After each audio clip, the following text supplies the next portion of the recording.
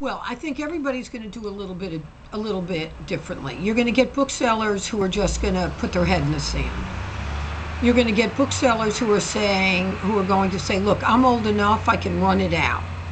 That hopefully my retirement and its utter collapse happen at the same time. And then you're going to get people who try things and are willing to be enterprising. And within those groups, you'll get people who make it and people who don't. So for RJ Julia's, there's a couple things that we're doing. One is Catherine, who's our general manager, and I are really trying to shake up everybody's thinking.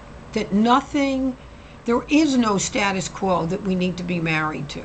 We can't be married to any notion. It's got to be that everything is subject to reconsideration of how it adds value in this environment to the customer, right? That's key.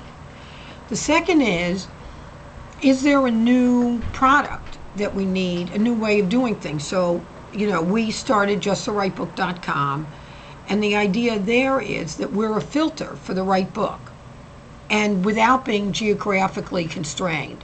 So we're starting out by focusing it as books as gifts, because you'll think of that. If you want to give something to your mom and she's a reader, and the idea that a new book will come every month that we've picked out that we think she'll love, that feels cool.